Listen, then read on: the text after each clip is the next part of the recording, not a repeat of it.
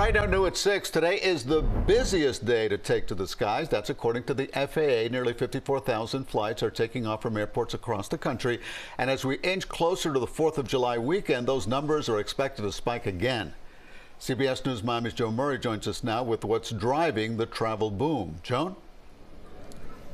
Well, here we are at FLL. You can see behind me, it's already getting to be a busy night, and we're going to expect even more travelers on Sunday here at FLL and at MIA as we get closer to a sizzling Independence Day.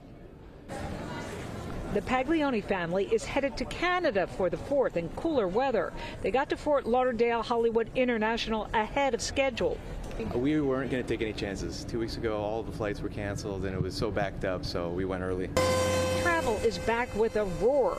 The FAA calling it the busiest travel day of the year, with 54,000 flights taking off. When Eric Osceola heard that, he rounded up his 7 basketball players quick for their travel ball trip to Seattle. That's why we left the house early. Trains are filling up fast, too, ahead of the 4th. This Amtrak train bound for New York was crowded. And the roads are expected to be congested. A trip out of town will take you longer. Gas prices in South Florida are averaging in the $3.30 a gallon range. John DeFoot was filling up, but is staying local.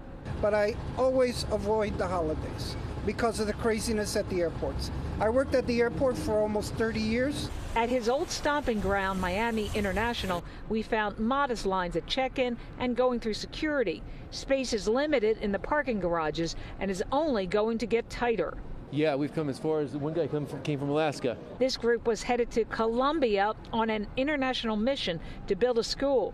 They say getting to Miami was not easy. Well, the Houston airport was very busy today, and we got there by 7 o'clock in the morning. Yeah, full gates. They're like no seats, but yeah, a lot of people. But for Mason Murray, spending the holiday making a difference is erasing all the travel hassles. I'm really excited. It's really great to help out down there and learn a lot of new things and try something new. On a really good mission for the 4th. So we can't say it enough, get to the airport early, and also these parking garages, we heard it again and again here at FLL and MIA, filling up quickly. Don't be surprised if you have trouble finding a space, so just plan ahead. Reporting in Dania Beach, Joan Murray, CBS News, Miami.